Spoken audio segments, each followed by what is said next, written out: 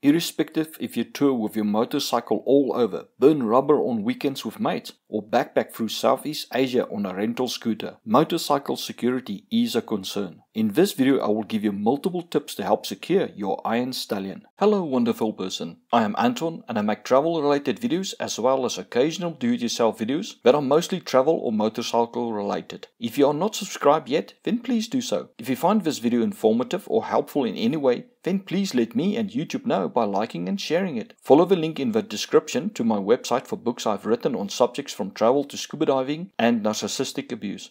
There are only two ways you can 100% avoid reporting your motorcycle as stolen to the cops. One is to hire a full-time deterrent, but unless you own a small country, that may not be practical for you. Second is to cry your heart out and sell your motorcycle, but that will leave you miserable and life may not even be worth getting out of bed for anymore. You can also try to ride a vintage motorcycle that people may not want to steal, or you can make your motorcycle invisible. I mean, look at that view. No one is going to notice your motorcycle with those waves. Following are some more options. First, get a motorcycle cover and park your motorcycle in a secure place out of sight and as close to your bedroom window as possible. If thieves do not know there is a motorcycle or what type it is, they are less likely to enter a place to steal it. A cover also deters thieves slightly because it is an extra step for them to take it off, as well as they cannot see if there are any locks on the motorcycle. You want to be able to hear any noise or alarm while sleeping, so no use parking your motorcycle miles away. Speaking of locks, a good way to stop thieves from pushing your bike away is disc locks. However,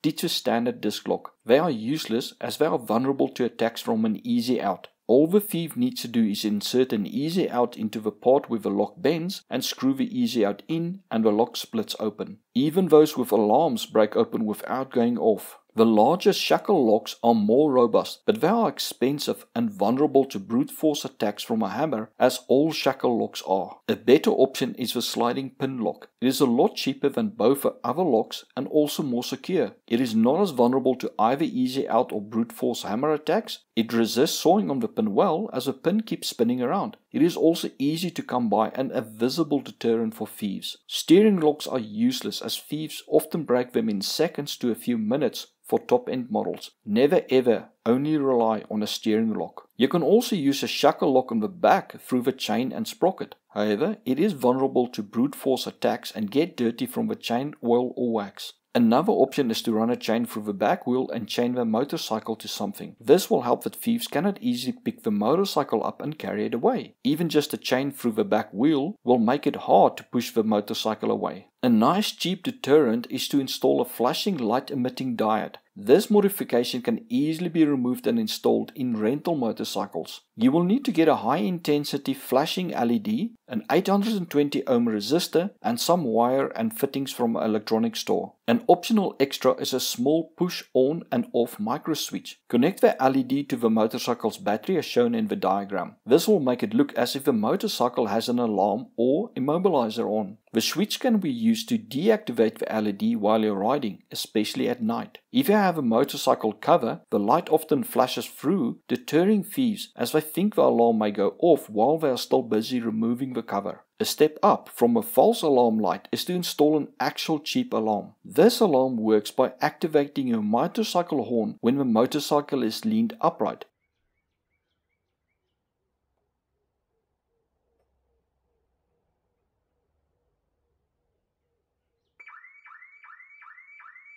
In the video I have a full alarm installed, but it works on the same principle. You can add it to the false LED system and use the same micro switch to power both units. You will need a mercury switch and a 12 volt 10 amp relay additionally. The image of a diode is actually for later in the video when I will show you how to modify a car alarm. The mercury switch is the trip in the system. I installed mine in a small plastic box I got from an electronics store and then filled it with glue gun plastic. I filed the bottom skew so that when the bike is upright, the mercury makes contact with the connections in the tube. The switch needs to be a bit over level to activate. Note that the switch cannot pull the amps your motorcycle horn draws, so you need a relay. The micro switch is to cut the power to the mercury switch so that when you are riding on your motorcycle, the horn does not blow all the time. Power goes from the battery through the micro switch and then to the mercury switch. When the mercury switch is tripped by riding the motorcycle, the power then goes through the mercury switch and powers the relay. The contacts of the relay then gives direct power to the horn. This will give any thief a fright. The aim here is to attract attention that someone is busy with a motorcycle and possibly wake you up if you're sleeping. The drawback with the system is that the horn only blows while the motorcycle is upright. To let the horn continue to sound, you can get a self-energizing relay, but once it is activated, it stays closed. So the horn will keep hooting until you cut the power with a micro switch. You can install a car flasher unit inline after the relay. Get the small 2-pole 10 amp ones. This will cause the horn to pulse instead of a steady tone. If you want, you can get a small timer from an electronics store to auto cut the power to the relay in 1 minute. But that is more work and almost the same price as the next option, a full alarm system. You will need to find the positive power to the horn. Use a voltmeter and check for earth with a continuity setting. Then check the other wire that it gets power when the ignition is on and you hit the horn button. You want to connect your alarm wire from the relay to that positive wire. Use a double connection fitting so that you do not have to cut the original horn wire.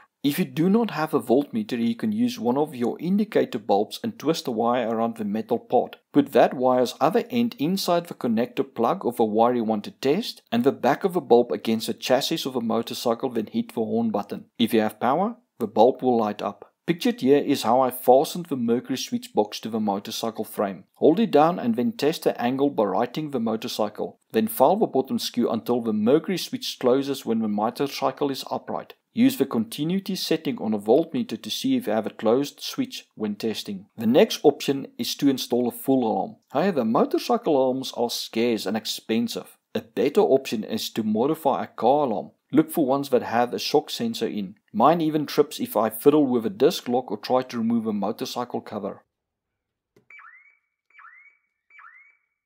Motorcycle alarms work by activating when a car door is opened by using the interior light switch found on doors. The mercury switch will serve as a switch instead of a car door light switch. So when someone rides your motorcycle by lifting it off a side stand, the mercury switch will trip the car alarm. Before you buy the car alarm, check the schematics that the trip wire needs to be connected to the door switch that is connected to earth. Thus grounding this wire trips the alarm. The car alarm will have a feed wire that will power your indicators. However, this wire cannot power your indicators by itself. It powers the hazard relay that in turn flashes all your indicator lights. Seek the positive wire on your hazard relay and connect the car alarm indicator feed wire to this. If your motorcycle does not have a hazard switch, then get a 12 volt 10 amp car relay. This relay will then give power to your indicators with a car alarm indicator feed wire activating the relay. You will then take power directly from the battery through the relay to the indicators. The only problem you have with this setup is that it now bridges your left and right side indicators.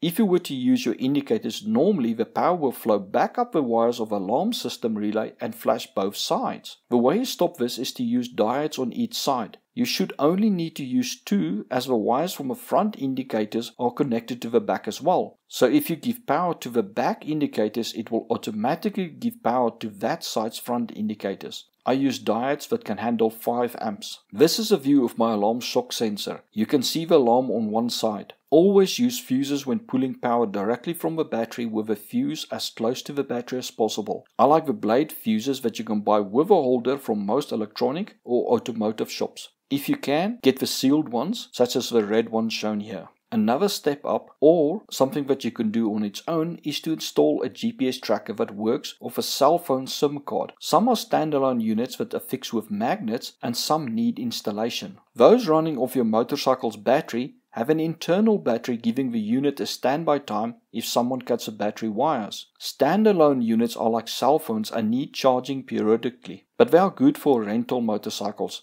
This allows you to track your motorcycle should they steal it. Some can send you a message on your phone when the motorcycle moves even a few meters when activated, and others connect with a recovery company, but it costs you a monthly subscription fee. If you really want, you can put a cover over your motorcycle, lock the wheels and chain the motorcycle up, have a full alarm system with a nice flashing light, shock sensor and mercury trip switch, as well as a GPS tracker. If you have all these, you probably live in South Africa like me. Thank you for watching. If you found the video informative, please like and share the video. Also subscribe to my channel and click the bell icon so you can be notified of new videos as I release them.